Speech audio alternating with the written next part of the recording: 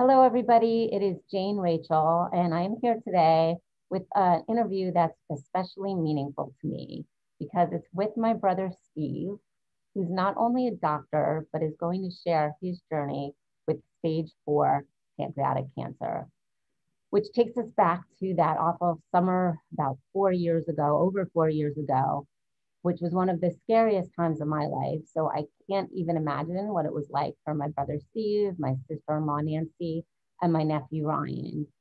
The first thing I did when I got the news is get on the internet. Both my sister Faith and I did, to look up pancreatic cancer. And even though I'm very much an optimist, what I saw was dismal. There was, I think, a 1% survival rate for 5 years. So here we are, though, over 4 years later, and Steve is living life and doing well with no evidence of cancer. So I'm hoping that the purpose today is to spread awareness on what people should do in regards to clinical trials and experimental treatment whenever they have a disease with a poor prognosis. And I'm also hoping to inspire and show that occasionally miracles can happen, especially when they're mixed with science. So Steve, thank you so much for sharing your story. And I'm just, this is happy to share it. Thank you. I'm hoping we can get the word out and help other people because I've learned so much just from you, the fact that you're a doctor and then have gone through this yourself. So let's go back to, I think, over 4 years now, 4.5 years now. I hate really going back there, but I think it's important. What were some of the first signs, or what made you even get tested for pancreatic cancer in the first place? Yeah, so July 2016, and I really didn't have that many signs. I had some mild symptoms, a mild stomach ache for about a week. And then technical stuff, I noticed my urine was turning dark, which was unusual. And just being a doctor, I kind of knew that dark urine and stomach pain meant obstruction. So rather quickly, I was able to get a CAT scan, which showed the cancer. So within 1 week of symptoms, actually the week before, I had been going to the gym. I had been doing my Peloton bike. I mean, if you had asked me 1 week prior, I would say I'm probably the healthiest I've been in my entire life. Wow. How old were you? I forget. You were 55.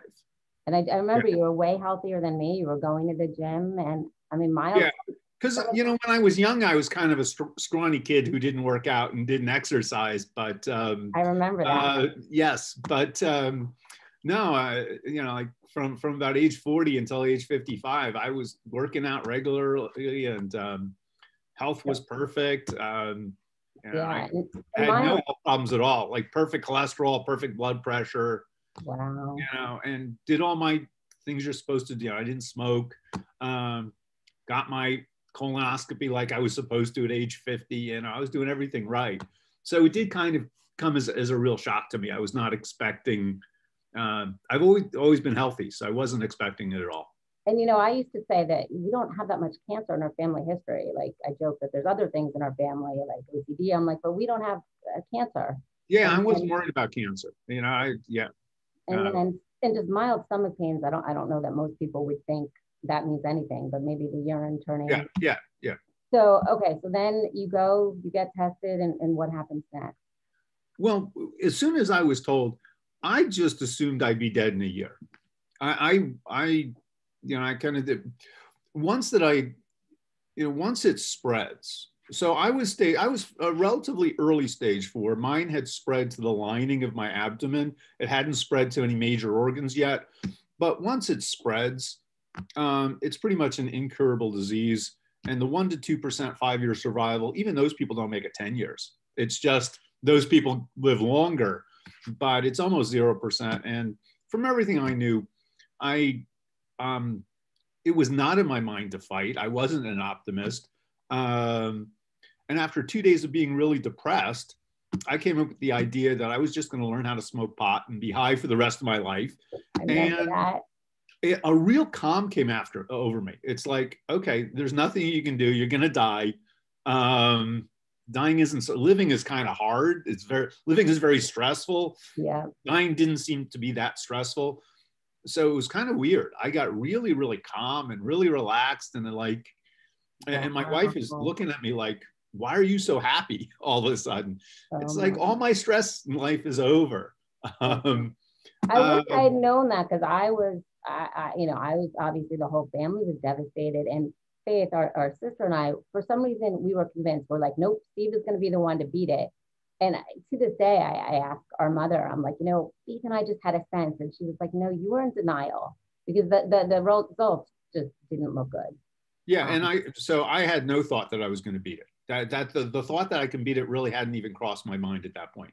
So it was really Nancy, my wife, who, when I told her my plan, that I was just going to smoke pot for the rest of my life and not work, she looked at me and like, nope, that's not what we're doing.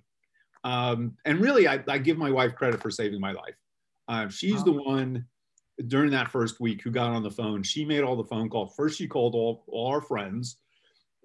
Being a physician, I've got friends who are physicians, and she called them to try and get connections. So she found the best oncologist locally, who referred us to an oncologist in New York City.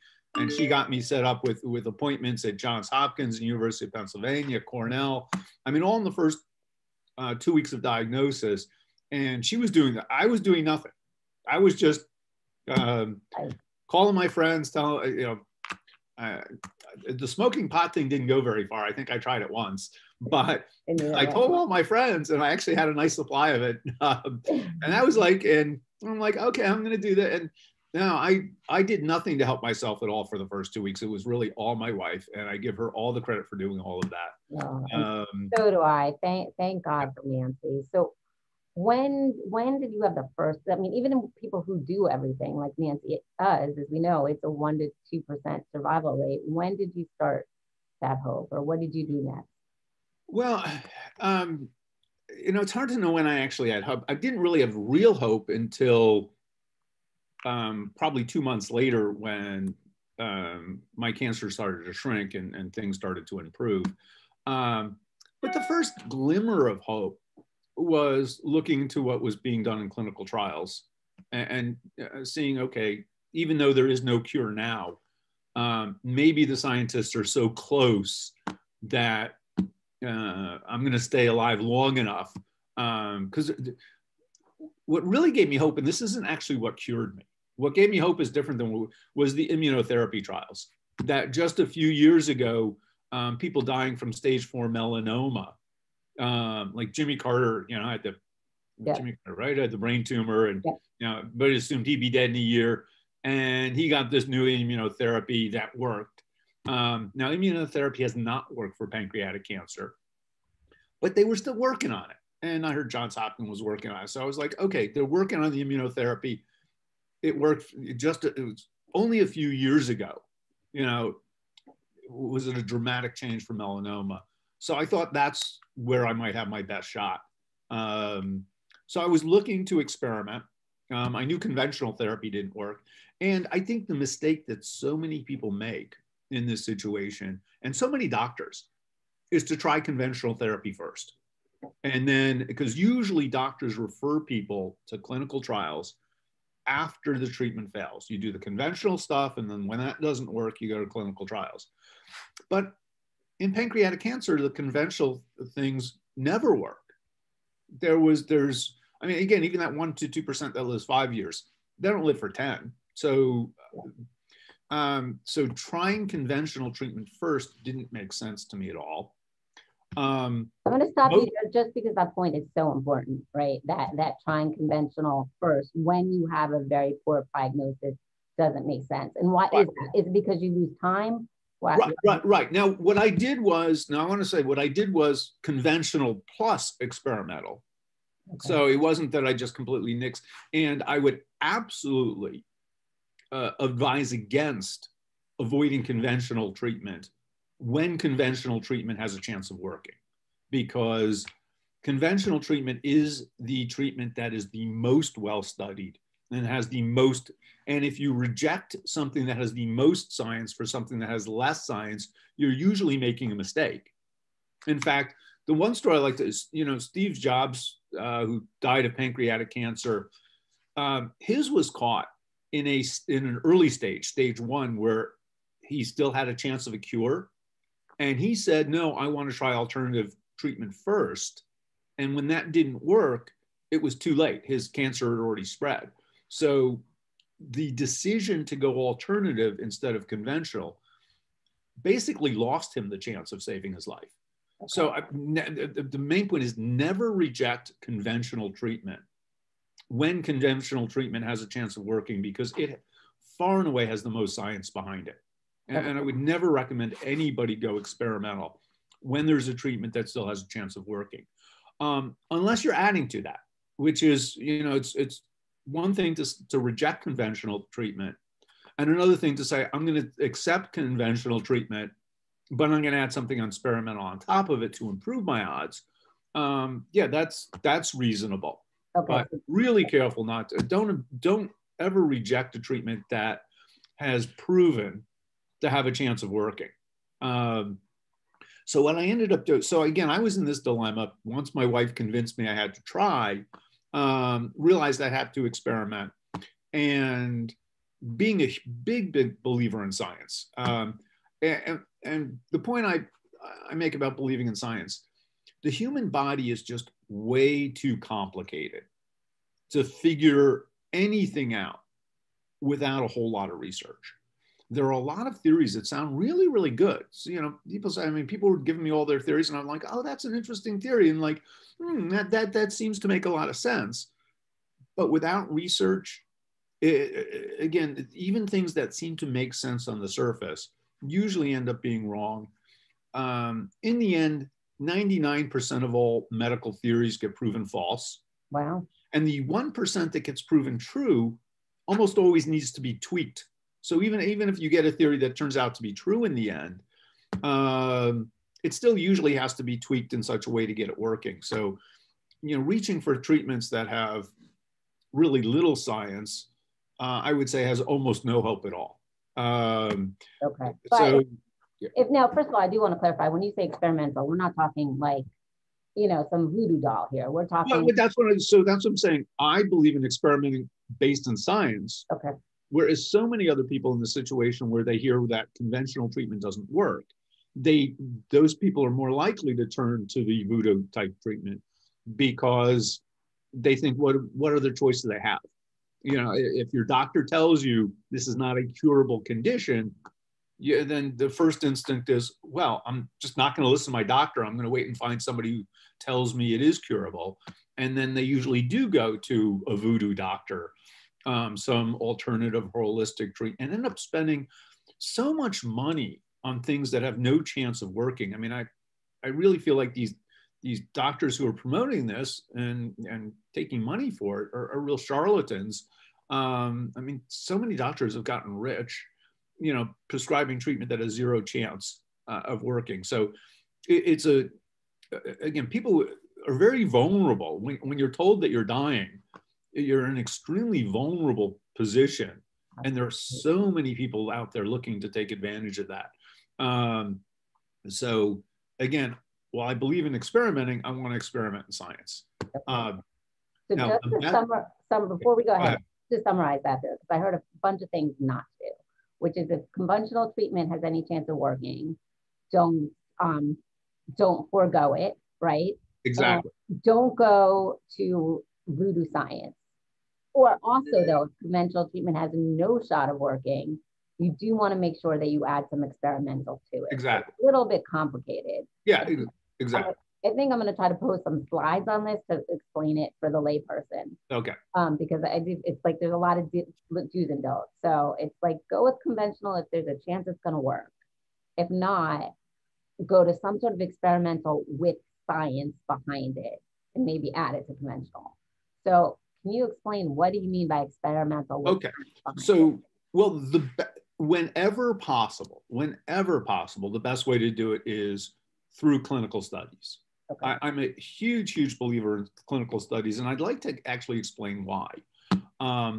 Before something gets to to a human trial, it needs to have shown a great deal of success in the laboratory. So that, you know, a whole bunch of scientists have cancer cells in test tubes and expose them to different things to figure out what works and what doesn't work. So before anything gets to a trial, it needs to pass that phase. And then it needs to pass the animal phase. So they have these mice where they start growing, tumors in the mice, and then they can treat the mice with the treatment.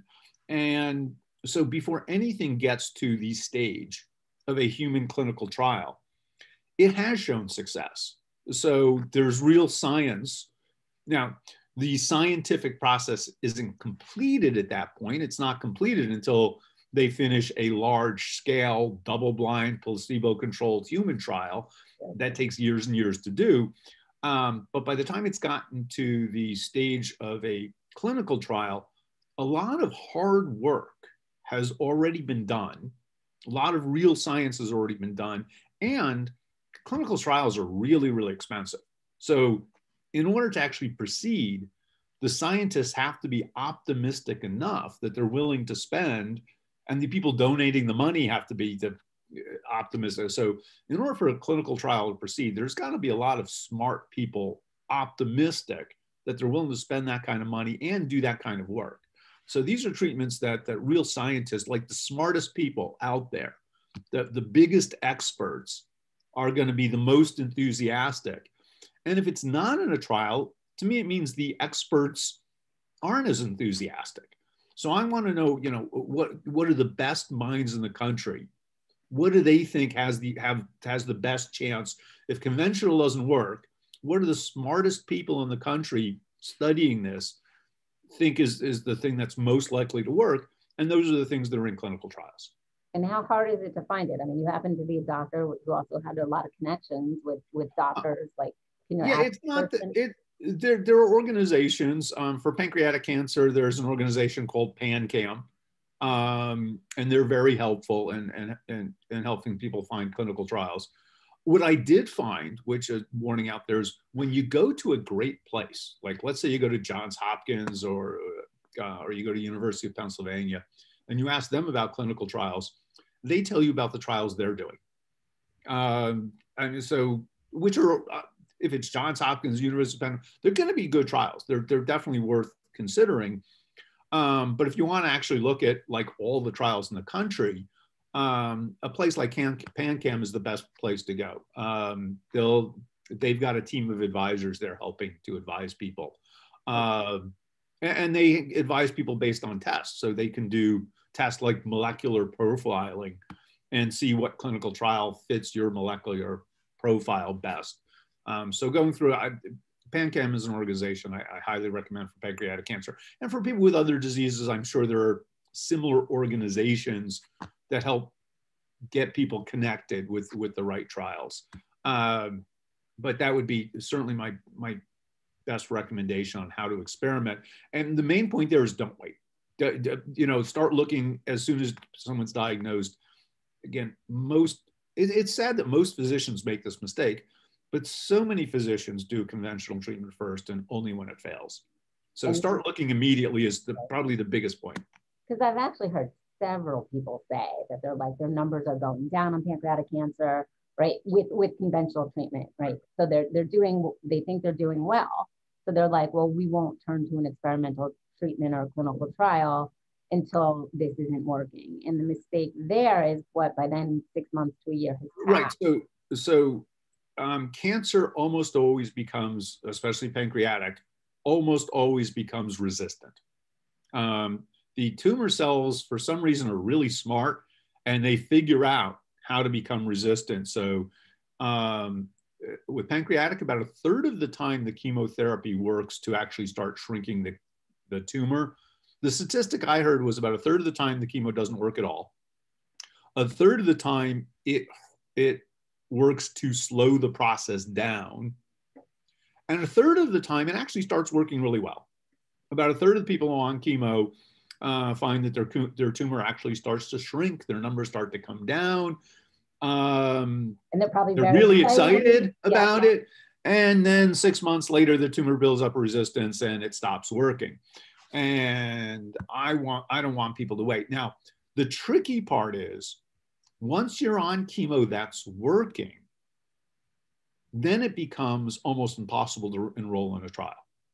Oh, why? You can enroll in a trial before you start chemo, or you can enroll in a trial after your chemo fails and you're looking to sue.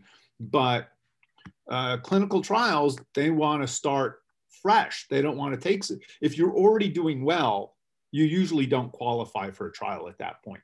Right. So that's kind of where my second piece of advice comes in. If you don't qualify for a trial, and again, the most common scenario not to qualify is that you're on a treatment that's working. Right. Because then they can't study you, because if you do well, they're like, well, you were doing well anyway. So if you're on a treatment that's working and you want to add to that, because again, there are these treatments that can be added to chemotherapy. You don't have to stop your chemotherapy. You can do it in addition. Then the next step is to experiment with treatments that are in clinical trials without actually being in the trial yourself. Okay, before we're going to go there next, because I know that's what you did. But before that, I've also heard people say to me that they don't like clinical trials because what if they get the placebo? Is that a valid concern? That's absolutely a valid point. A lot of these trials now, the placebo group is less than half. So a lot of them have like 3 or 4 arms, like you can get one dose or the other dose, and maybe 25% of people get placebo and 25% get one medicine. And the placebo group still gets chemotherapy. The placebo group is still getting treatment. They're getting the treatment that you would normally get if you weren't in a trial. So it's not that the placebo group isn't getting treated. They're getting the treatment that you would get if you went to an oncologist and say, I don't want to be in a trial. Okay. So they're still getting treated. They're just not getting the experimental treatment. And if there's evidence pretty quickly on that the treatment is working? Yeah. So if midway into the trial, the treatment appears to be working, they'll end the trial early, and then they'll give the placebo group the real medicine. Okay. So before, I know we're hitting the same point over and over again, but I do think it's important before we move on. It's really important to look at these. If you've got a diagnosis for a disease that has a poor survival rate, you want to look at these clinical trials first, because if you wait and do conventional treatment, they're going to wait until that treatment fails before they take you for a clinical trial. And by then it's often too late. Right. Did I summarize that? Right. I mean, that's why most of these clinical trials, people join when they have only a month to live. So I'm reading the study like, oh, the drug was successful because the average person in the trial only lived 2 months, but the people who took the drug lived 3. So looks like it's a successful trial. And that's because many, many people who sign up for these trials, it's like the very, very last thing they do before they die. It's like, okay, I got nothing left to do. And so, yeah, my point is get into the trials earlier while there is still a chance of actually, if the medicine works, you might actually beat the disease. Yeah, because cancer every second counts. Yeah. Doing the treatment. Okay. As your sister, I know you did not do a clinical trial. Why not? And what did you do instead? Well, but so I ended up doing 3 experimental things, which were all actually in trials. And actually one of the things I did was actually part of a trial. It was not a blinded placebo-controlled trial, but I used an experimental test and 2 experimental treatments. So the experimental test was something called a chemosensitivity test, where they take your cancer cells and expose them to a variety of chemotherapy agents and figure out which chemotherapy agent works best. And that's still experimental. There's still work. That trial is still, it got delayed for a while for some reason. They just restarted again. So we still don't actually have results. But there are several different types of chemo that can be used. In the current studies, it's almost a toss-up. It's like you can flip a coin to decide which chemo. It's like for some people, this chemo works. For some people, that chemo works. And when you look at the studies between the different chemos, it's pretty close as to which one is better.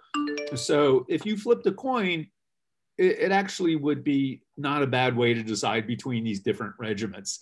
And what they usually do is they'll like try one first, and if it doesn't work 2 months later, then they'll try the other one. So I figure an experimental test, worst case scenario, if the test was completely useless, it would still be no worse than flipping a coin. So, and that was an experimental test, and they had a little bit of research and a handful of people at that point showing that it was useful. And that was actually part of a small trial. I did actually sign a consent form.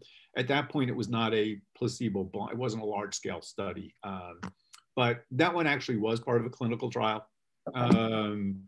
But then I did these two medicines, both of which were in clinical trials separately. Where one of them was about to start a clinical trial. So that trial hadn't started yet. It was about to start. So I couldn't enroll in that one because it was still months away from starting, but it was a planned clinical trial.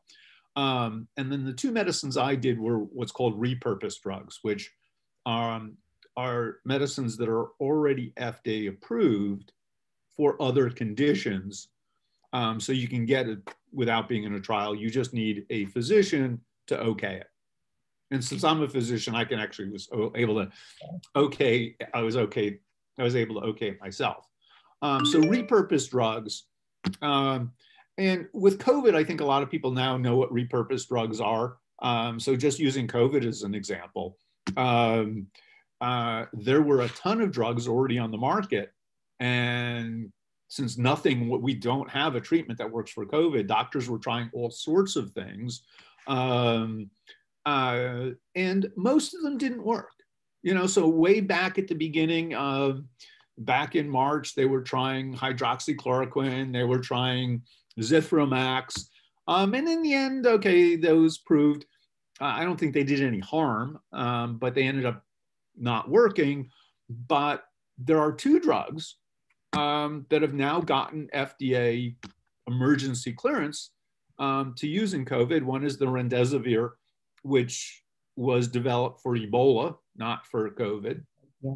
And so they started giving to that people, and it had no side effects. So if it didn't work, no big deal, but it seems to have helped.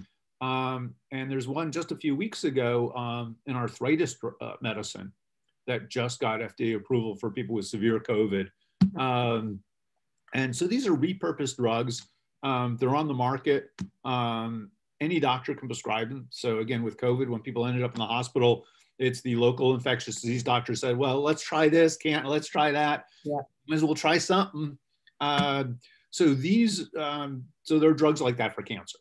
There's cholesterol drugs, there's blood pressure medicines that have some evidence that they might help. You didn't pick drugs willy-nilly, though. You looked at drugs. No. Once mine started working, I did a lot of research on the subject. But during the first few weeks, I got opinions from various doctors. The first doctor I went to was at Cornell, and I found her specifically because my local oncologist said she's the only one that he knows of that's willing to discuss experimental treatment. He said, if I went to another place, well, they'll discuss a trial that they have, but other than their trial, they won't allow you to experiment. So my local doctor referred me to somebody in New York who was basically thinking the way I think, willing to try something that studies have shown, it might be limited.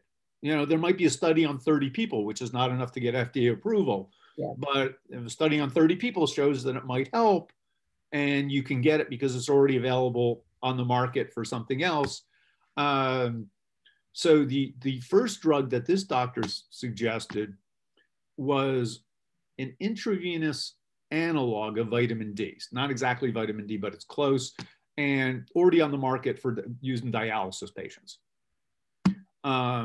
And they had done the research out in Salk Institute in California, so highly prestigious, not a bunch of quacks. These are like super, super smart scientists, who did the work and showed that it worked in the laboratory. It worked on the laboratory animals that they'd given it to. And they were about to start a study in Boston, prestigious university there. But that study was going to be started a few months, and I didn't want to wait a few months. And she said, like, hey, the drug's already on the market. You know, it's used for dialysis. We can get it and start giving it to you now.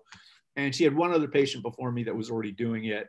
And there's no evidence of any side effects at all from this drug. Wow. So 0 side effects. It's like, and you can take it in addition to anything else. So it wasn't instead of anything. Yeah. So 0 side effects. I figure what, you know, there was nothing to lose. So that was one of the drugs that I took. And I'm still taking at a lower dose, but now that, but I'm still taking that. So that's 2 things, the chemo, the precision. Right. And then the second one actually ended up being hydroxychloroquine, which again, didn't work for COVID. But the story there, I went to University of Pennsylvania, and the entire appointment, they spent trying to talk me into a study that they were doing. And they were telling me how excited they were about this medicine. And then they told me what the medicine was. I'm like, oh, I know that medicine. Right? Isn't it? But they told me that, you know, if I was going to be in their study, I can't do anything else experimental. So I wouldn't have been able to do the experimental test that I wanted to do, wouldn't have been able to do the intravenous vitamin D analog, and I might get placebo. So they wanted me to join their study. And again, I'm a big fan of studies, but I had already decided I wanted to do these 2 other experimental things.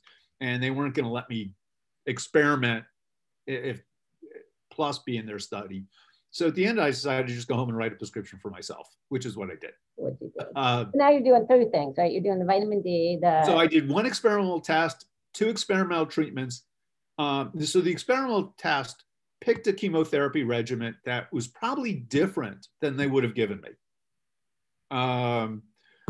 It was really, would have been the second choice. So the test said to do the chemotherapy that would have been their second choice, not their first choice. So I did conventional chemotherapy, but conventional chemotherapy that would have been their second choice based on an experimental test, plus 2 experimental medicines. And within 1 year, my cancer was not detectable. And that's so rare, right? Is that? So it went from the tumor marker. So there's a blood test called CA19-9 that when you get cancer, that number goes up. I started with, my first number was 11,500. Normal's less than 35. Oh my God. And I was 11,500 when I got diagnosed. Oh my God. Within a year, it went to normal. Wow. Were your doctors in shock? Yeah. Yeah. I mean, and you know, even within a few months, the number was dropping so fast that everybody was, my local oncologist said, you know, yeah, 1/3 of the time the chemo works and people improve, but not this fast. So the numbers dropped dramatically, and within a year, my numbers went to normal. And so I was diagnosed 4.5 years ago. So it was 3.5 years ago. So I've been no evidence of cancer for 3.5 years. Oh my God. As your sister, like every time you say that, my heart just skips a beat, you know. So it's been no evidence of cancer for 3.5 years. And that's unheard of, right? Pretty much. Oh, maybe 1 in 1,000. 1 in 1,000. And yeah, are they attributing that to your treatments, or is there any chance? Nobody knows. Nobody. You know what? When you're dealing with one person, 1 in 1,000. So you know, the success that I've had so far, yeah, maybe 1 in 1,000. But there are thousands of people diagnosed with cancer. So 1 in 1,000 that does happen without experimental treatment. And all the other people are dead. So the 1 in 1,000, they're the only people left alive to talk. And that's why the scientists look at you and say, well, I know you had a miraculous response, but you know, with conventional treatment, 1 in 1,000 people do have a miraculous response. And those are the only people alive to talk about it. So it looks like, you know, so we don't know if you were just some magic miracle 1 in 1,000, or that made a difference. I could have just been a freak and just got lucky, and maybe it wasn't the experimental, because we still don't know. So the study that University of Pennsylvania with the hydroxychloroquine, that study is complete, and they had marginal success.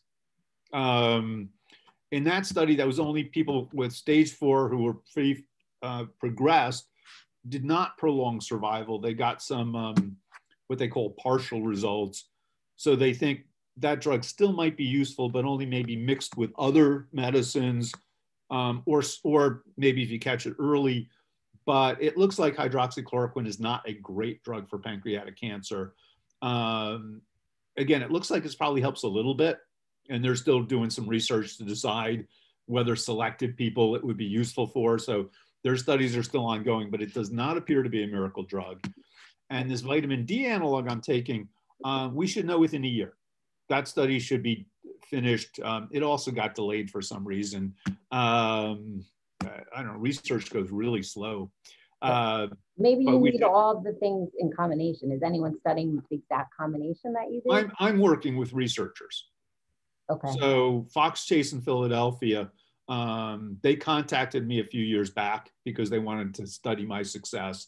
And I essentially talked them into studying because I'm the only person that I know of that took those two in combination. Right. So they're being studied separately, but I'm thinking, and I have reasons to believe maybe the combination is better than separately. Right. So I've been working with them, and they think within the next few months to have this study started where they're going to use my two drugs plus a third one. They've added a blood pressure medicine that's also shown some success. So they're doing a study on 3 repurposed drugs plus chemo.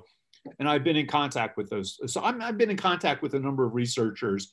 I'm still very involved in the whole pancreatic cancer world, trying to do what I can to help other people. I am so proud of you. In the beginning, you told people you were a doctor, but you're not an oncologist. You're an allergist. No, I'm not an oncologist, right. So my specialty is allergy and asthma. Right. But I've been very active. I'm communicating with a number of researchers, working on designing clinical trials. Again, doing a number of things, trying to, I'm just so grateful to be alive that I want to be able to share my success with others. And I'm kind of dedicated the rest of my life to, helping other people have the success that I've had. Oh my God. I figure there's got to be a reason why God saved my life. So I'm dedicating my life to work. I could jump through the screen right now and give you a hug. I mean, I've been on this journey with you, and I am just so proud of you. And I'm so grateful that you're not only alive, but you're living life and doing amazingly. Oh, and yeah. I mean, you're traveling, you're working, and you're now engaged in helping cancer research. I'm probably enjoying my life now than before I got cancer. Do you think it's changed your perspective? Well, a little bit. I mean, a little bit. I'm, now just being alive is great. So now I'm just happy to be alive, and all the little things in life don't bother me as much. Yeah. But I also, when I get sick, I cut back my hours at work. And now that I'm perfectly healthy, I decided I like working less hours. So that's made my life a little bit better. Working 26 hours a week instead of 50 hours a week that I was before. That and having, and having a mission in life and things to do. So yes. I'd love to end it right here, but I do feel like we'd be remiss if someone's watching this they've gotten diagnosed, or someone that they love that gotten diagnosed. I'm still not sure if they're not a doctor, right? I mean, because what you did is very complicated. Do they go to a PanCam? What do they do? So the two biggest advice, I love the organization PanCam, and there are people there that can direct them to find clinical trials. And then as far as finding a specialist, it should be a universe. And I guess the point is you can have more than one doctor. If you have and because I've heard this from people too, it's like, oh, I love my doctor, I don't want to go anywhere else. I've heard that. Yeah. It's like, well, no, my local doctor is still the one that I actually go to. I think he's fantastic. So he's the one that he actually told me to go to Cornell, and he said, look into these trials at Hopkins. And so I still go to him, but he's a general oncologist. He's not a pancreatic cancer specialist. So I haven't deserted him at all. No, I think everybody should go to a university pancreatic cancer specialist. Okay. Or whatever disease you have. This is for anybody with a disease, try and find a doctor at a university, because they're usually legitimate doctors, who super specialize. So a specialist is one thing, but at a university, you can specialize in things that you don't specialize in private practice because you wouldn't be busy enough. There's not enough people with a single type of cancer, Yeah. Or a single disease to specialize in a single disease. But at a university, you can specialize in a disease. So anybody with a rare disease, I'm like, find the doctor who knows the most about your disease and get on a plane and go see him. If he's out in California, if the doctor who knows the most about your disease lives in California, fly to California and see that doctor. I mean, the viewers of my website know about my health journey. So you made me leave New York City to go to Virginia to get help, and it worked. So right. I found a doctor who knows, and you know, again, finding the right doctors. Again, there's so many quacks out there, so it's really hard. I'm looking at things that they've published in real medical. You know, if they've got publications in real medical journals, then I know so that's a sign that they're legitimate, working at a university instead of by themselves. Again, there's so many quacks. It's so hard to find doctors who are willing to experiment who are not a quack. So I am looking at credentials and I'm looking at things that they've written, but putting yourself in the hands of somebody who knows the most.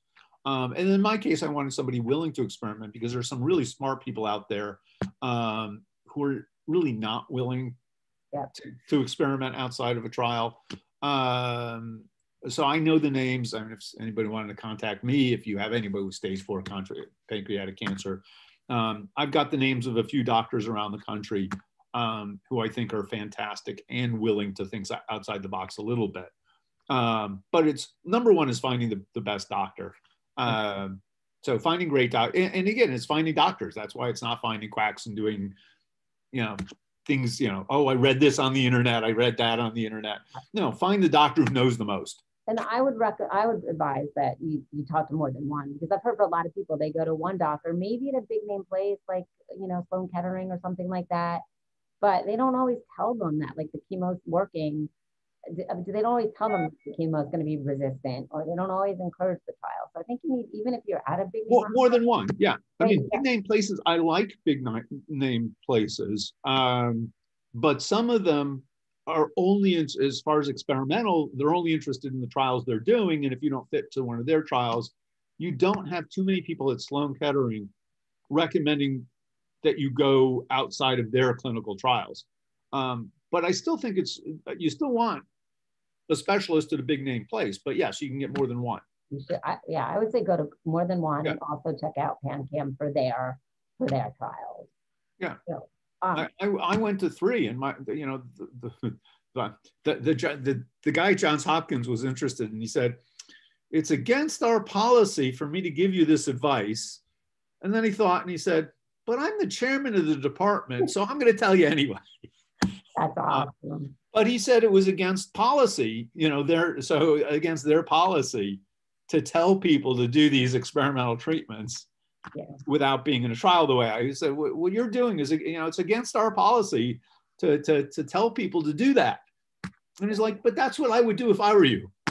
So if anyone out there is dealing with stage 4 pancreatic cancer, you can reach me through the Jane Rachel website, and I will pass it on to Steve, because you are talking to people around the world. Oh yeah, I've been 2 to 3 people a week from around I've had emails from most recent one was Singapore, China, and a number from England. A lot of people from England. Somebody in England found me and then spread my name around. So, but I'm getting emails from around the world, and I answer all of them.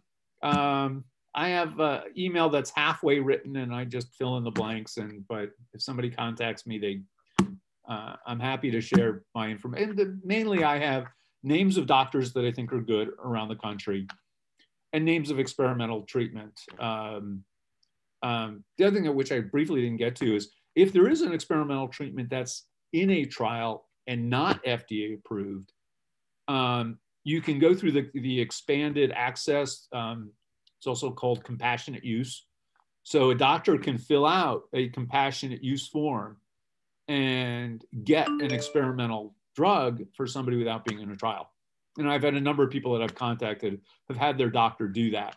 And because there are a few drugs now in phase 3 clinical phase 3 clinical trials that look promising. So if somebody wanted to take those drugs and didn't qualify for a trial, there are ways to get them. That's great. Anything I forgot to ask? I think we covered it all. No, I think you got it all. Thank you so much, Stephen. I love you so much. And I'm so grateful that you're still here. And I'm grateful for what you're doing and help sharing your story and everyone else's story with the world. That's so wonderful. Awesome. Thank you. Okay.